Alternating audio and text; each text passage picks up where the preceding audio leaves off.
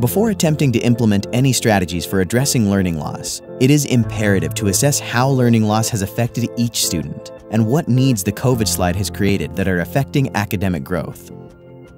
Before jumping into learning loss solutions, gain an understanding of how best to support your students with these methods. Build a positive learning environment. Make efforts to learn about each student's social, emotional, and physical needs.